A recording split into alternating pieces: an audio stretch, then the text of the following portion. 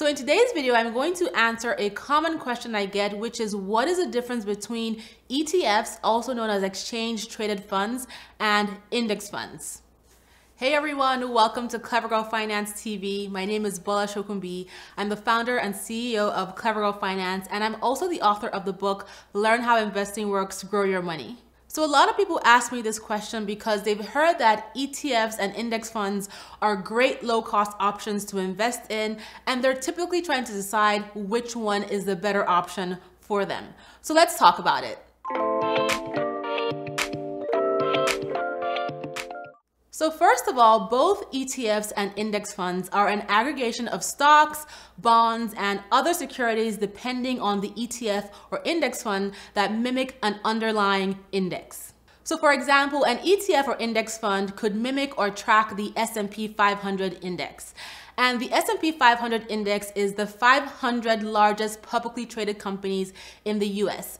So if you decide to purchase an ETF or index fund that tracks the S&P 500, you are essentially investing in all 500 companies in the S&P 500 based on the ETF or index fund you choose, along with other investors. Keep in mind that ETFs and index funds are different from mutual funds in the sense that mutual funds are usually professionally managed. And this professional management is based on a strategy that is put together by a fund manager on how the money that is pulled together for that mutual fund is going to be invested in the stock market. And so as a result of this professional management, mutual funds typically come with higher fees. So now that we know what ETFs are and we know what index funds are, let's first talk about their similarities and then get into their differences. So both ETFs and index funds are similar in that they both offer broad diversification.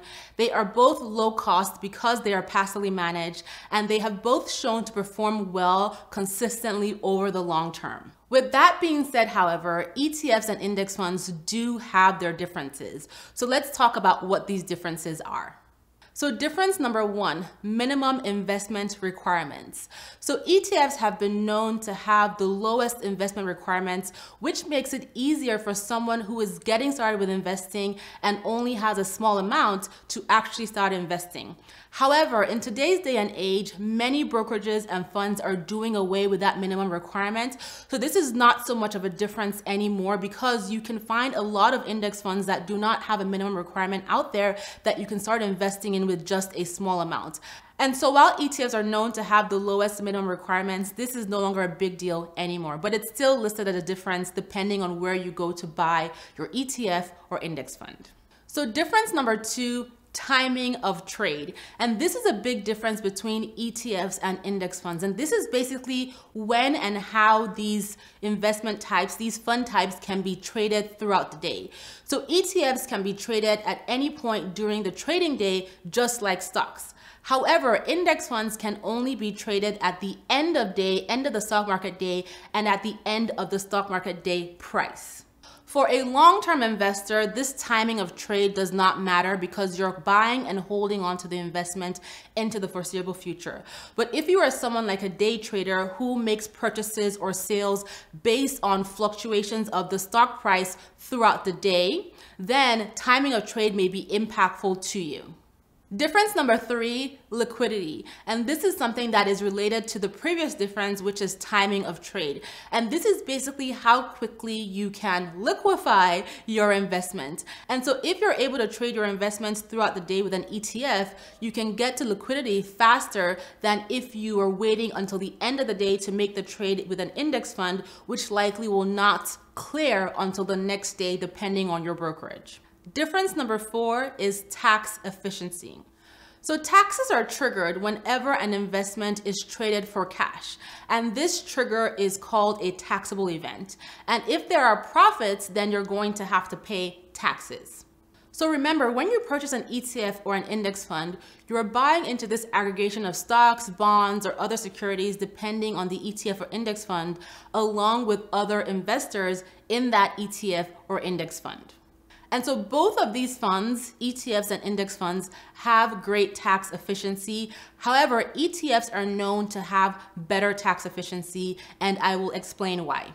So with an ETF, if an investor wants to redeem their shares in that ETF, those shares are traded on the stock market as an in-kind transaction, which does not trigger a taxable event. And that's why the name is called exchange-traded funds. However, with an index fund, if an investor wants to redeem some of their shares, then the index fund itself may need to sell some of those shares for cash in order to give the investor back their money. And this triggers a taxable event that gets passed on to other investors in that index fund.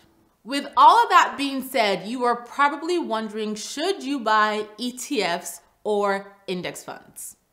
So personally, I think that for someone like a trader, a day trader, who is interested in using advanced investing strategies like margin orders, stop loss orders, limit orders, etc., investing in an ETF might be best for them because that timing of trade, the timing of when the trade happens throughout the day really matters because they track those fluctuations to make their sales and their purchases.